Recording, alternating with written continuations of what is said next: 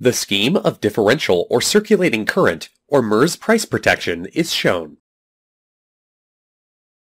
Differential relay protection is a unit protection. This means that the protected zone or portion of the equipment is confined to a boundary.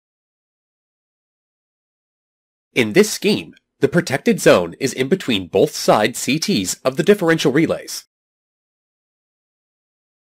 The relays will not operate for faults outside this protected zone. Case 1. Consider an external phase-to-phase fault between R and B phases. You can observe the flow path of fault current under the said fault. You can now observe that the flow of secondary fault current on the R and B phase CTs caused by the primary R and B phase fault currents. The current in R phase relay coming from CTs in the neutral and phase side of the machine will be equal. But the currents from both sides R phase CTs are opposite in direction.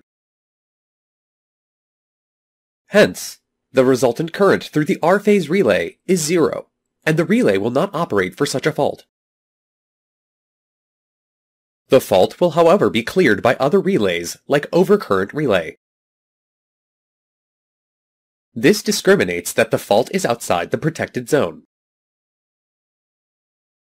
You can also see the same thing happening in B-phase relay. Case 2.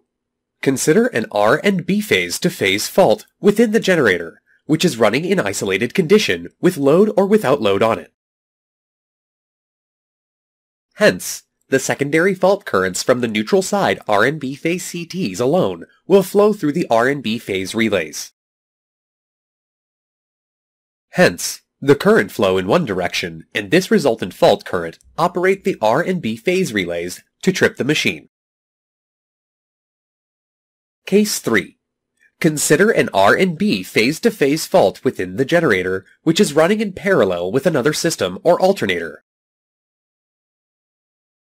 Here, the secondary fault currents from the R and B phase CTs on both sides of the alternator are flowing through the R and B phase relays in the same direction. Hence, the resultant current is the added fault currents from both sides and the R and B phase relays operate to trip the machine.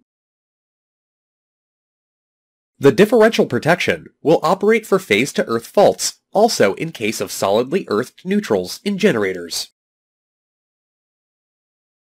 In some cases, the neutral of generators is kept floated. So there will not be any fault current flowing under phase-to-earth fault. Hence, the differential protection will not operate for phase-to-earth fault in such cases.